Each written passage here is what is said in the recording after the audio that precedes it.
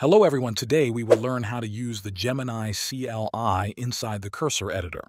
First, make sure you have Cursor installed on your computer. Next, you need to install the Gemini CLI. Open your terminal. This can be the built-in terminal inside Cursor or your system terminal. To install the Gemini CLI, you will use a package manager like npm or pip, depending on the version available. For example, if it is available through npm, type and press enter. Wait for the installation to finish. You can check if it worked by typing Gemini version. Now, connect the Gemini CLI to your Google API key. This is required so the CLI can talk to the Gemini API.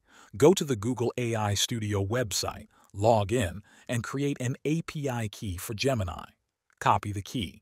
Then, in your terminal, type Gemini login or the setup command provided in the documentation and paste the key when asked. With setup complete, you can now run Gemini commands from inside Cursor.